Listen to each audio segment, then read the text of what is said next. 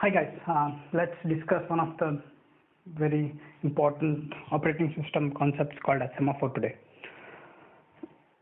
Let me make it clear that the objective of this video is to understand Semaphore on a very broad level from the user perspective.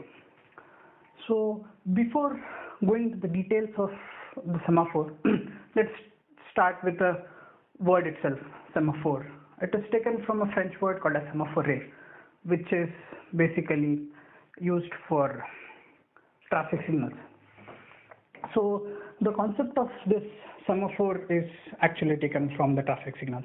So let's basically understand why we need semaphore from the concept of traffic signal. Why we need traffic signal at first place.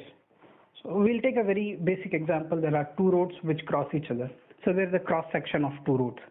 So that becomes the critical source or the critical place where the vehicles from both the roads want to come. And you can't allow vehicles from both the roads to be on that critical section at the same time, because then it leads to accident. So there is a concept called as traffic signal which handles this intersection of road in an intelligent way, such that only vehicles from one road are at that intersection point and the vehicles on the other road will be waiting during that time. So it is implemented using a concept called as red light and green light. So there will be a green light on only one of those two roads. So if there is green light on one road, there will be a red light on the other road. So you will never have green lights on both the roads. The green lights on both the roads are mutually exclusive. You should never have that. So that is the basic concept of traffic signal, which handles this critical resource of where the two roads meet by using the concept of traffic signal, and for which it uses the notation of red signal and green signal, which the cars or the persons who are driving the car know, and they follow that protocol. So since we have borrowed the name of the traffic signal, should have also borrowed its concept, right? So there should be something similar in our computer system. That's why we have borrowed that name. So let's understand how it works. So let's again take a very simple example. Let's take an example of printer. There are two people who are connected to the same printer. Two people in the sense, two computers which are connected to the same printer. And the printer gets print command from both of the computers. So if it executes both of the commands at the same time, it's again an equivalent of accident on the intersection, right? Because you get some output which is of no use for both of the users. So it has to execute one after the other. So we have to choose one out of the two computers. So let's call these computers as processors, because that makes more sense when you're talking in terms of computers in a computer science word. So there should be something which chooses one of these two processes and allots printer to that process, so that that process can execute its printing action and get its printout. And during that time, the other process should be waiting. And once the process which has got the printer is done with its printing, it releases the printer. Then the waiting process gets the printer to complete its work.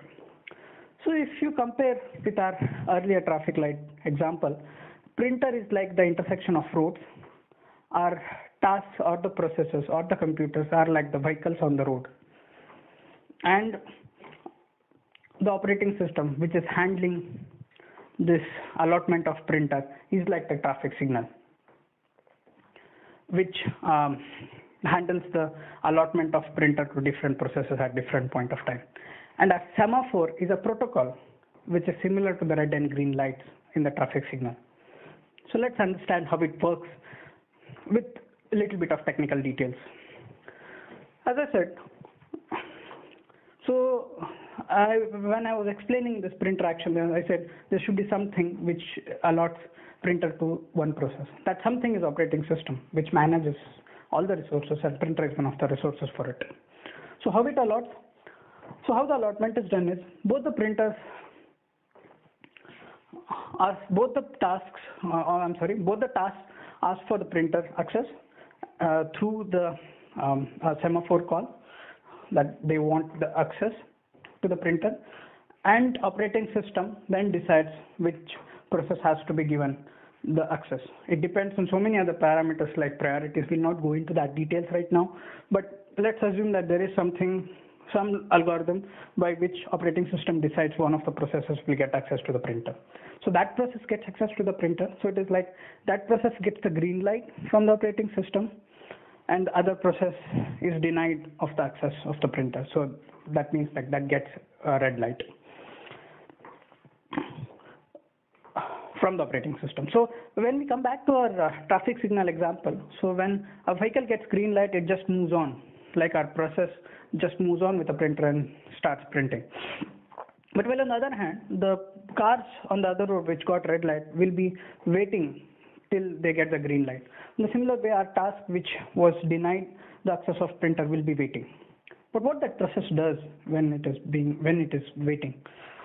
So if it has nothing to do, it has to just wait till it gets the printer. Like if so, it is similar to what you'll do when you get a red light on the traffic signal. You either wait, you just keep waiting till you get the green light and get frustrated. Otherwise, you can do some other things, like you can listen to some music, you can chat with the person who is sitting beside you. So you're doing something else. You are doing something which is apart from your primary objective, which is driving on the road. So similar thing can be done at the process level. The process can leave that primary objective for some time till it gets the printer and move on with some other things. So the vehicles wait at the intersection in a traffic signal. Similarly, operating system semaphore concept, the process gets blocked till it gets access to the printer. If it has nothing to do, it gets blocked and it gets moved to the blocked queue. So where all the blocked processes for different resource accesses are kept. So once the process which has got access to the printer is done with its task, it releases the printer, and then it releases the printer. Then the process which was blocked is moved from the blocked queue to the ready queue. Then the scheduler can choose this process or some other process to be executed on the CPU and let it use the printer for its printing purpose. So in this way, the operating system handles the critical resource, which is printer, to be shared by different resources, so that there is no resource clashing. Similar way, the traffic signal handles the intersection of two roads, so that vehicles from two different roads don't come on the intersection at the same time, to avoid accident. So in the same way, we avoid resource collision, or we avoid inefficient usage of the resources in operating system domain. So in the next video, we'll go into the details, technical details of how we'll actually implement these things, how the code for the semaphore looks like. So I guess it is pretty clear from now on at a broader level that what semaphore is and how it is related to our daily life, or on a visual or the top level, how semaphore works and looks like. Thank you.